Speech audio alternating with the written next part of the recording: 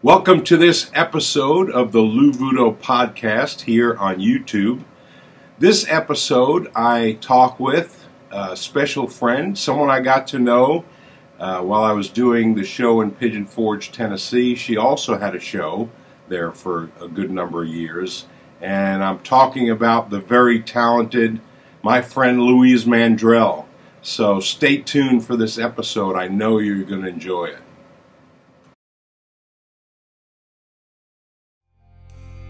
Ladies and gentlemen, Louise Mandrell.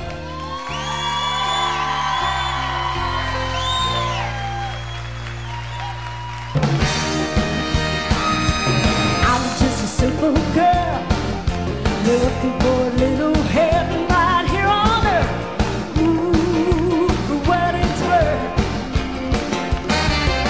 I'm not gonna compromise. Tonight I'm gonna take you to the sky. Oh my. Tonight I'm gonna fly so high. Look that storm right in the eye. On the wings that blow so strong. I've been waiting here for so long.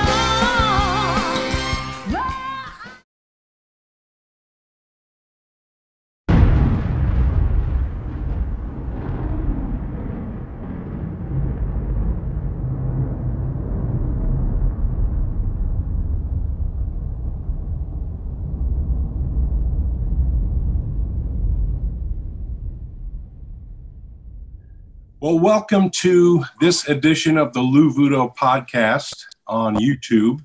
And I have a wonderful guest today I know you guys are going to really enjoy.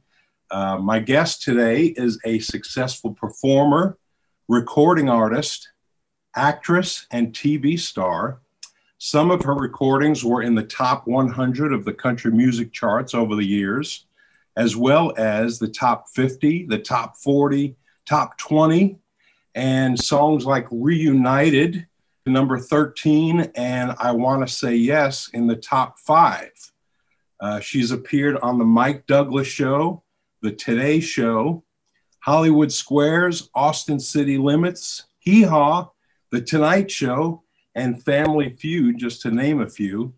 There's actually a whole list on the internet of what she's appeared on, but she's one of the kindest people that I've ever met. And my friend Louise Mandrell. So welcome, Louise, and thank you for being here. Thank you. It's good to be with you, and we miss seeing you. You are such a great performer in Pigeon Forge, and I always love seeing you work.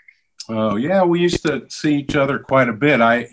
We would visit each other's theater, and so yeah, we got to see each other quite often, but now you're in Nashville, I'm in Ohio, so that's a little further apart. But no, it's great to have you. Well, thank you. I have enjoyed all the wonderful things I've had a chance to do as a performer, but as I've gotten older, I started picking and choosing certain projects, so I don't get out as much as I used to. Now I have all this to take care of. And yes, I love doing it. Oh, that's awesome.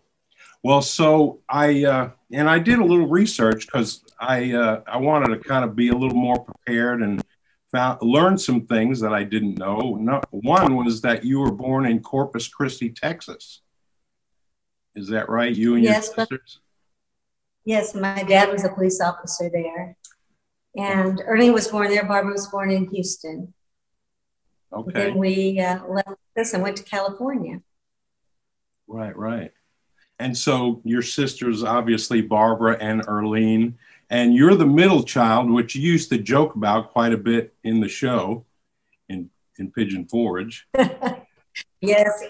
I think I'm a little bit like each one of them, but they're really different from one another. So I definitely am the typical middle child, although unlike middle children, I really like being a middle child. Oh, is that right? Sure, because I have a big sister, like I told you before, a big sister who takes care of me, a little sister I can boss around. What's better than that? Right. And it was wonderful. Well, I got to meet Earlene one time she visited. I didn't get to meet Barbara, but they both visited at different times when you were in Pigeon Forge. So, well, I stayed pretty busy. If they wanted to see their sister, they had to come to Pigeon Forge. And I did love it there. It did. yeah, you were doing. I think. Go ahead. Yes, when I had a birthday party once, I remember Barbara and Ernie were both there. And they brought out this big, huge birthday cake. And Barbara started singing happy birthday. Well, she's been retired and no one's heard her sing in a long time. So the audience did not sing along. Everybody stopped singing when Barbara started because they wanted to hear her sing. Right. I thought, wow, that just really touched my heart. She is missed. And what an incredible performer she was. Yeah. Well, all three of you are so talented. I was actually, and of course, again, I got to see this whenever I seen your show, but you play several instruments. I mean, I think there's 7 or maybe more of instruments you play. And I think both Barbara and Earlene play several instruments as well.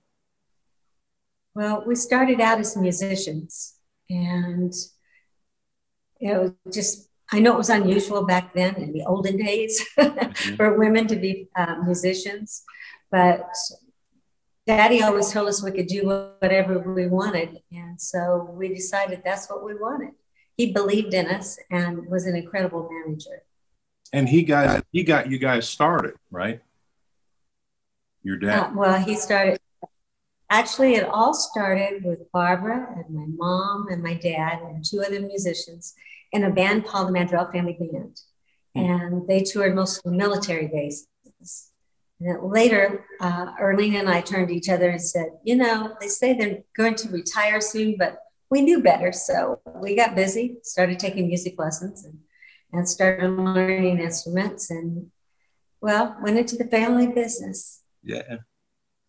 Yeah, I just remember being so enthralled at the show when there was a number where you would kind of go over here and play this and play the bass and then go to the drums. And then that was really awesome.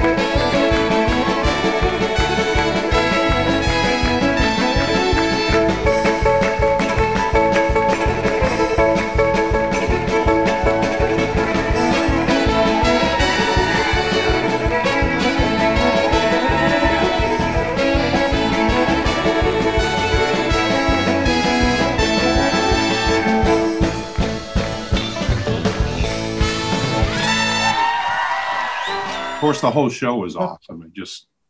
Well, thank you. I think that my favorite instrument, and even I had it loud in the monitors in my ears, so to sing to was bass guitar. But the audience loved it best when I played fiddle, so I always had to do that. But I really enjoyed entertaining because I love people, and the curtain would open, and I had to get just as excited as they did for a show to start. I was excited just to look out there and see so many people that cared enough to be there and ready to have a good time. Right. Well, and I could always tell and I'm sure it was very evident to the rest of the audience. You know, you can tell when someone enjoys what they're doing and then when they're not enjoying what they're doing, you know, so, but that was very evident. And I know you can relate to that because you've been on stage so many times and you're a great performer. So I know you know exactly what I'm talking about. We kind of feed off the audience. Right. Yeah.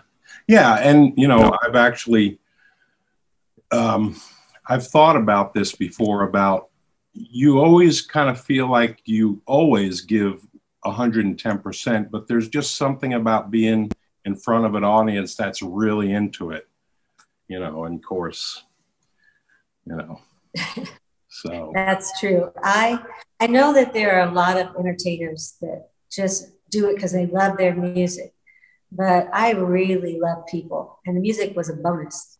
The people were why I enjoy doing it. Yeah. Which worked out in my family because, you know, we signed autographs after the shows and we'd have a chance to visit. And many times, because being known as Christians, I would have people come through the line just with a prayer request, which brings us to another thing I was doing at the Theater East Tennessee when you and I were both there. And that is a praise and worship service on Sunday mornings. That was so incredible. Yes. I would announce at my shows that we were going to have church. And then there would be this huge, long line of people at my door to greet. And of course, the older gentlemen would come through, bring their wives, say hello, set their wives down, and go through the line again. So I felt very special. Yeah. Well, and you were so gracious. You invited me to sing one time at your Sunday morning service. And that was certainly an honor. Well, thank you. Thank you for doing it. It was an unusual church situation because there were so many people who come to East Tennessee. And of course, some of them came because they wanted to go to church on Sunday and they didn't have a church. And it was a casual service as far as dress. And it was another reason is that a lot of people had quit going to church and they were curious about it. So we felt like it was serving a need that and God had put it on our hearts to do it. Yeah, that was awesome. I really enjoyed being there. So, by the way, I wanted to mention your family. You and John have been married for how long? I don't even know. Forever. Forever. And as I know, you have a beautiful daughter and now a beautiful granddaughter. Do they live in Nashville? Yes, my granddaughter is. Yes, everybody lives in Ashland City, this little town where you know, as far as my daughter and grandchild and my best friend and all my friends that came from East Tennessee that worked for me, we all moved to Ashland City. And so we're enjoying this special little city that we've made our own. Yeah. And my little granddaughter loves it here so much. And I have been the typical grandmother. I love spoiling her. I love taking care of her. And this last year with the pandemic, she did virtual school from here at the house. So she was here a lot, but occasionally her parents would come get her. I hate it when that happens. They get off work. They think they want her back. They get off work. They come get her. I think that's wrong. She's perfectly happy here. You know, I do think it's amazing how parents trust their kids to raise their grandkids. That says a lot. What's the matter back there? What are you doing back there? You're snoring, are you? My babies. I love animals. I have 2 cats. They're not with us right now. They're probably out hunting. Oh. But I do have my 3 little puppies here. And what's their name? This is Zeus that I got from California. And I met Zeus when I was staying with the director. And I convinced the director that Zeus did not need to live in the desert as an outdoor dog, even if he did have a swimming pool. Instead, he needed to come home with me and be an indoor dog. And I said, if you'll just let him come home with me, I know he loves his pool, but I'll build him a pool. I'll do whatever it does I have to do to make him happy. And I do spoil him. I cook for him every day. Matter of fact, my husband will come sometimes and smell it and say, can I have some dog food? I always cook for them. You can tell I overfeed.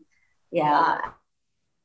This is Bobby, Chinese crested. She's hairless. She hates the camera.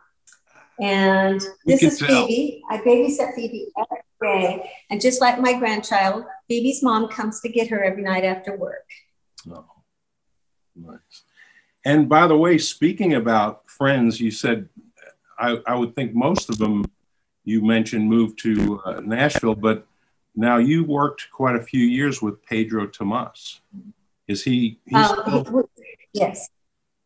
I still stay in contact with Pedro, and he works at UT. He's a professor, and he's always been good at everything he's ever done. I was not surprised or shocked when he started teaching. He's just incredibly smart and talented and one of my closest friends. And I'm just so happy that he has found this all new life.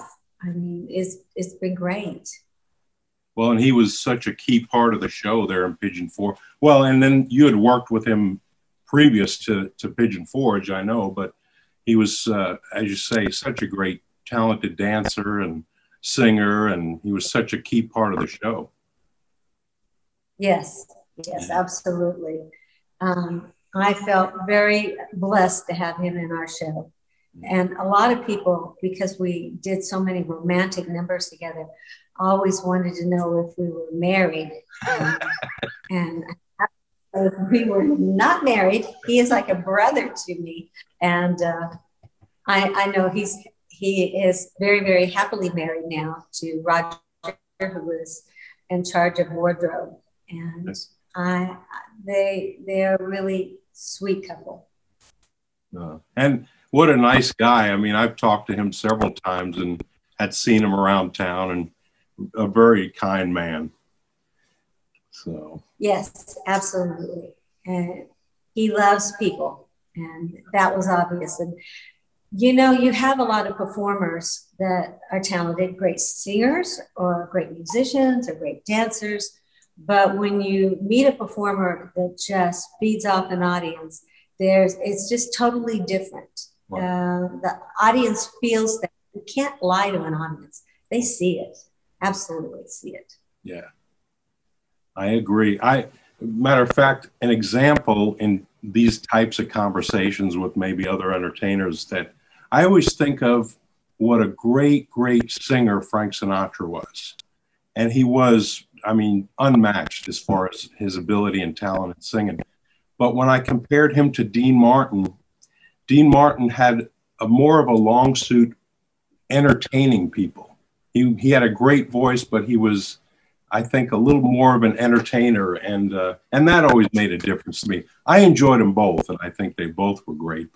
And of course, I always say I was born too late, because I really was into a lot of singers and performers that were before my time, like in that case. But well, my now manager, who also manages Kitty Chesney and a lot of other really big acts, Clint Hyam, he told me this same thing. He said, I know you wished you were born in the 40s because that's the music you loved. But there was no hiding it. I had to put some 40s in my show, and I love the big band, even in country music. I mean, I have a huge band in Pigeon Forge.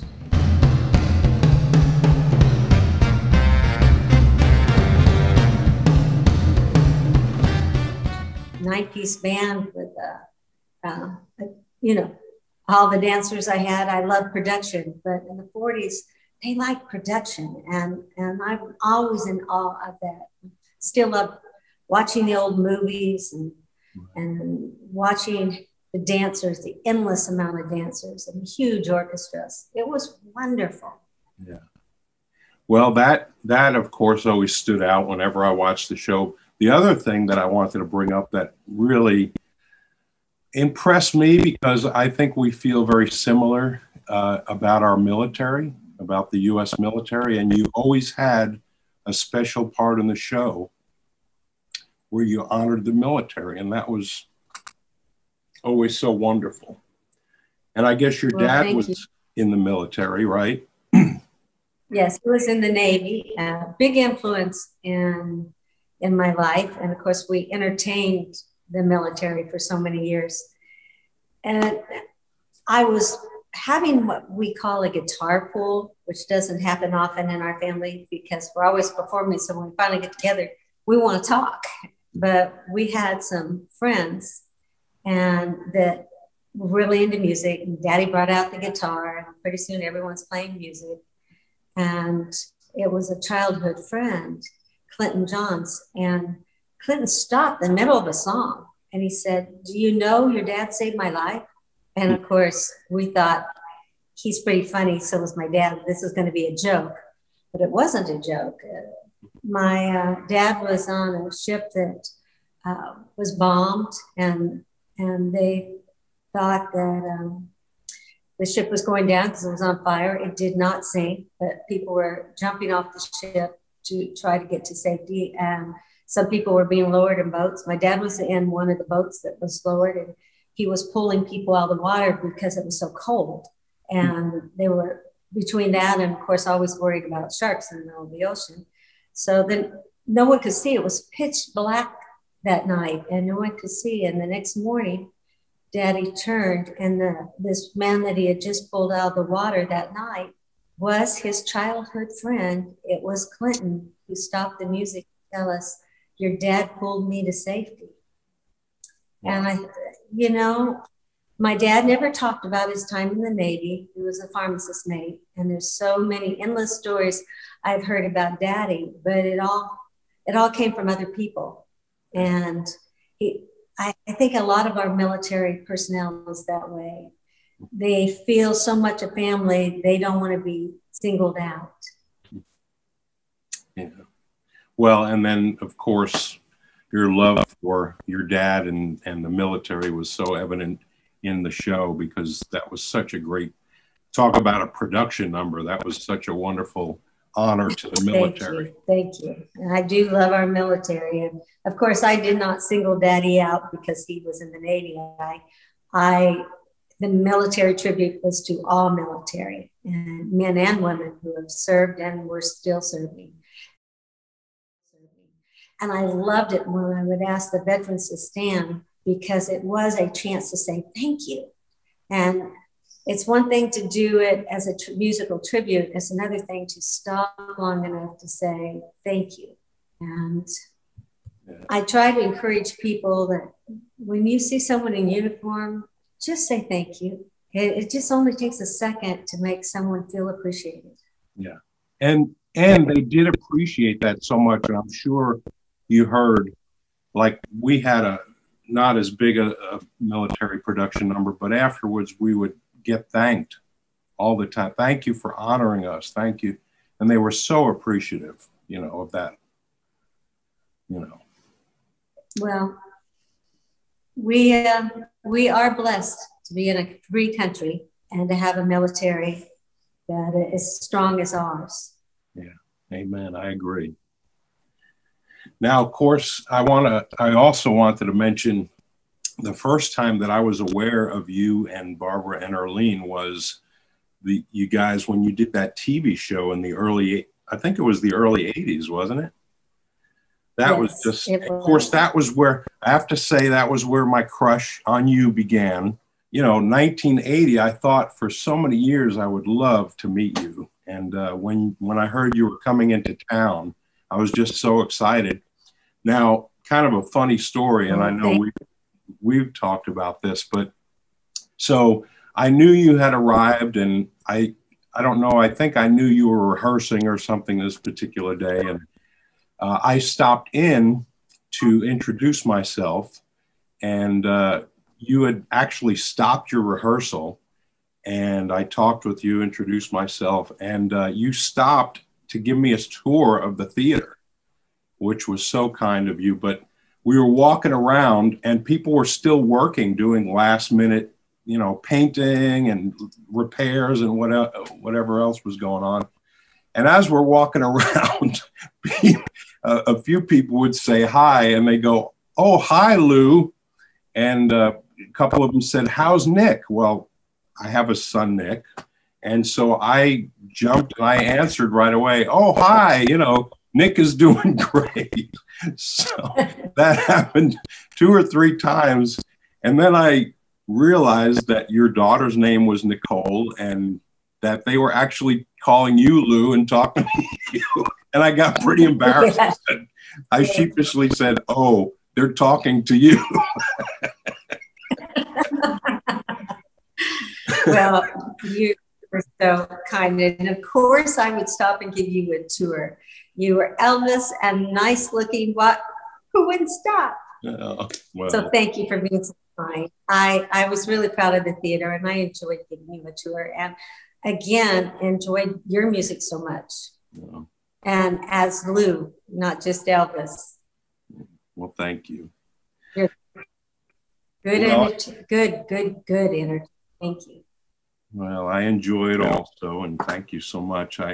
And of course, one time they asked me, speaking about your birthday, you had mentioned another time, but they had asked me to come over and present you with flowers on your birthday and sing. I think I sang a little happy birthday song to you, but that was kind of fun. I was actually a little worried though, because they wanted me to stop you in the middle of your show. And I thought, is she going to be okay with that? But that was kind of fun. That's so, well, I'm okay with anything that you bring to the show. You, like I said, you have great timing. You're a great entertainer, and everything you did made me feel very special. Thank you. Well, again, it was great to be able to see each other so often, and I missed that as well. But so I did want to also mention, I had read actually online that you and Barbara, and I think Earlene, but you guys work with Merle Haggard? I worked with Merle, and I have done concerts with Merle, but my sister Barbara did concerts, not in his group, but separate country music artists working together. All right. And I remember recording backup for him on a few songs, which made me really nervous because prior to me, you know, there'd only been Bonnie Owens. So I was a little nervous about it, but he must have liked it, because years later he went to record some of the same music again. And when he saw me, he said, "What did we do that made you sound so good in that recording? We just couldn't match it." And I said, "You could have matched it. You could have asked me to come back." I didn't know if I was being insulted or complimented at the time. Right. But anyway, yes, Merle has a great, you know, he was a great entertainer, great voice, and I did work with him for a while. Mm. Did you ever get to, and of course we recently lost another great entertainer, B.J. Thomas. And he was in town actually for a little while. Yeah, he did our TV show, but not as far as working concerts with him. When he was in California, we were doing the TV show. He did our TV show, and I went to see him in concert. Okay. And then I stole one of his musicians. But other than that, right. That's about it. No, but he was a guest on the show one time. Yeah, yes, he was. And I didn't steal a musician. The musician had quit, and I hired him. Oh. But it's a small world, and we all just seem to cross paths so many times. The musicians, the entertainers, and I just, what an amazing life that I have been able to have, and I love getting to share some of it with you. Thank you, Lou. Well, thank you so much. Like I said, you've been so kind. I mean, I was in town impersonating someone, and of course, I did love doing it. But to be able to get to know someone as talented as you, and someone who has been on such a big scale, entertaining and so well known. And you were so kind and so down to earth, so to speak. I just appreciate that. So thank you. And thank you for doing this. It just has been wonderful to have you. And I know people are really going to enjoy this interview. Well, thank you. And I wish I could see you in person, but this is the next best thing, I guess. Yes. Thank you. Well, and if I ever get to Nashville, maybe we could grab a cup of coffee or something. I don't know. It'd be great to see you again. Come see all my babies. Yeah. They have a little bit of energy, don't they? All right. It's a little laid back and Right. you know. Yes. Well, thank you so much, Lou. I look forward to when you do come for a visit. Thank you. Thank you again, and thank you for taking the time to visit today. And hopefully we get to see you soon. So God bless you and your family and friends, and thank you again. Thank you, Lou.